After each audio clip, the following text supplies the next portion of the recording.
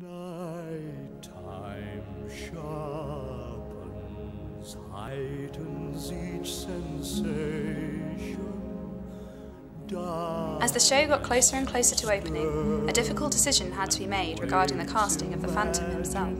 Michael Crawford is just so synonymous with the role of the Phantom that to think or even acknowledge Barbara to play the role is just crazy.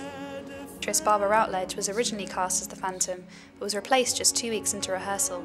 I was called into the rehearsal room one day and ushered over to speak to Cameron and Hal Prince, and that was it. All over.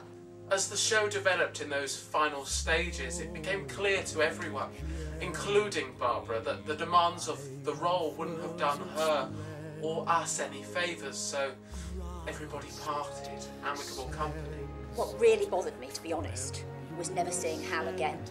6 months of seeing him on and off, being taught how to work, it was the experience of a lifetime.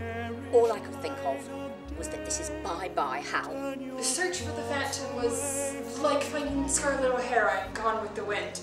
The speculation was feverish. And then there was a complete surprise announcement of Michael Crawford. And as they say, the rest is history. I would love to see Barbara play the Phantom, but I feel that A, she would never accept it, B, there would never be an opportunity like there was when she was originally cast that she would ever accept or ever want to do so. It's probably one of those things that is just going to have to sit in pure fiction, and we can always hope for the best, but no promises. I'd never go back. Even if they phoned and asked me to do it again, I wouldn't.